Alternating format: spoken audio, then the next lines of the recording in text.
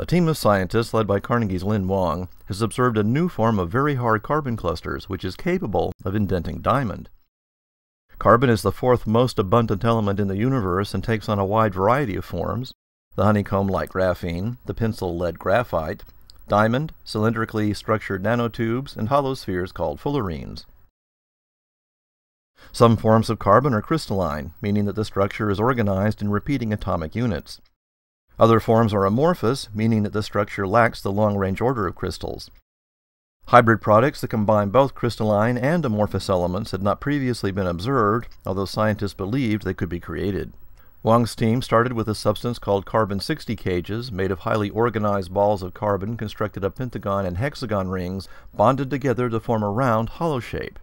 An organic xylene solvent was put into the spaces between the balls and formed a new structure. The scientists then applied pressure to this combination of carbon cages and solvent to see how it changed under different stresses. At relatively low pressure, the carbon-60's cage structure remained, but as the pressure increased, the cage structure started to collapse into more amorphous carbon clusters. However, the amorphous clusters still occupied their original sites, forming a lattice structure. The team discovered that there is a narrow window of pressure, about 320,000 times the normal atmosphere, under which this new structured carbon is created and does not bounce back to the cage structure when pressure is removed.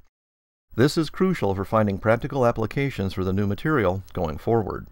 This material was capable of indenting the diamond anvil used in creating the high-pressure conditions. This means that the material is super hard. The scientists created a new type of carbon material comparable to diamond. Once created under extreme pressures, this material can exist at normal conditions, meaning it could be used for a wide array of mechanical, electronic, and electrochemical uses.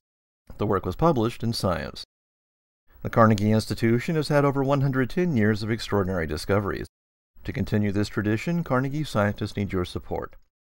For more information about this and other cool science, visit our website at carnegiescience.edu. This is John Strom.